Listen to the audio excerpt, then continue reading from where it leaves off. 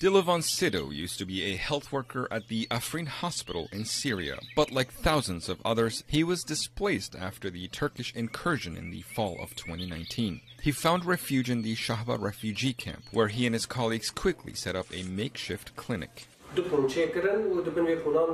the beginning, we set up 2 tents and we treated hundreds or even thousands of people under the tents with our doctors and friends who had fled Afrin.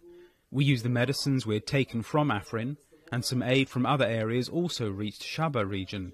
Meanwhile, we started looking for a place where we could build a small hospital.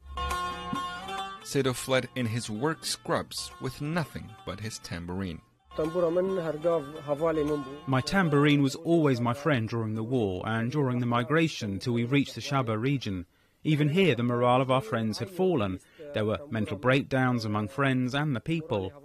Through the tambourine and the songs, we could bring positive vibes and sprinkle hopes in their heads. 2020 brought a new level of fear among the refugees in Shahba camp as the coronavirus pandemic spread in the region. While Sido and his colleagues have assisted thousands of patients in their makeshift tents, he says the best treatment for refugees is returning to their homes.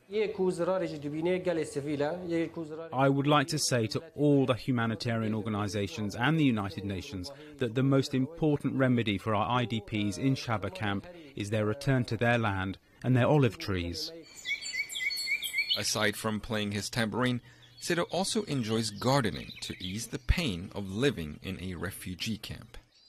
For Nowroz Rishu in Shahba refugee camp, Syria, Bezhan Hamdard, VOA News.